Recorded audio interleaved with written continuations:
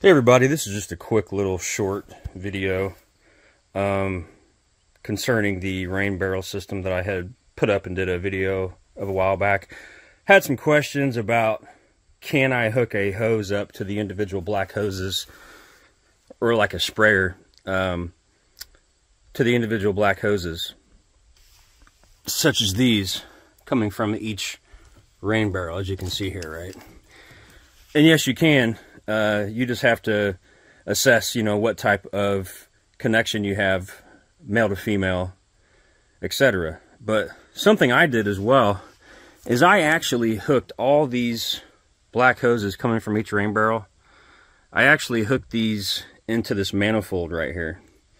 This was pretty cheap. They just screw right in.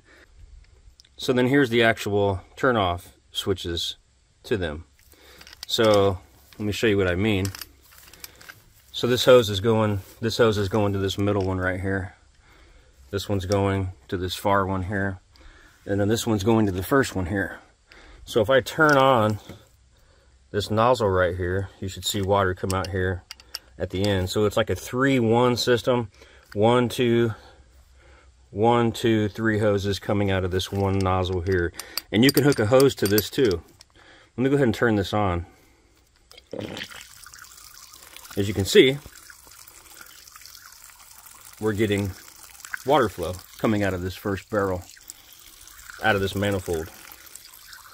Now, you can also turn all 3 nozzles on at once if each of your barrels is full or they have some type of water in them. You can turn all the switches on to each hose being connected in this manifold, and you'll get even more water flow.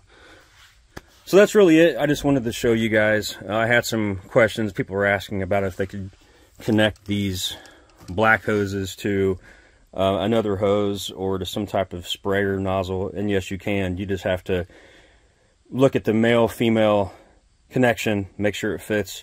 Or you can go my route again and get a little cheap manifold.